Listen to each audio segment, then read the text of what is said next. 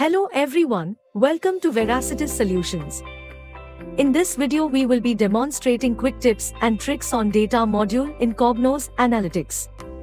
When working with data, many times there are cases where we face data caching, which in turn gives delayed results in dashboards and reports. To overcome that, we have an option in data module called data cache. To do so, in data module on the left side panel under sources, click on three dots and select data cache. Here you can set cache options, enable or disable it, or specify a time limit.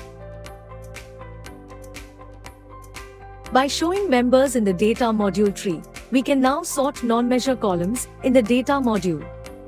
For example, in this data module there is column month and it is not sorted as per month number. To sort this, click on Properties, under Members Display select Show Members and then in Sort by choose Month Number column. You can also set the display order. Then just refresh properties of the data module, the month will be sorted now. You can organize the column data into custom groups so that the data is easier to read and analyze. Let's take one example to better understand this. Select the Sales Change column and click on Create Data Group. As it's numeric data column, it will define range accordingly, but if it was text-based column, then we also have option to switch to the text style. Depending on the column data type, you can create data groups by using either numeric style or text style. Additionally, we can obtain data statistics and determine the range when forming groups.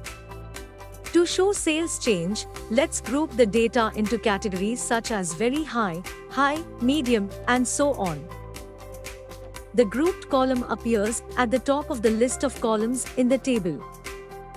These were few quick tips and tricks on Cognos data module.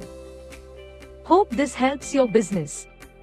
Thanks for watching the video. For any future information, connect with us on www.veracities.com.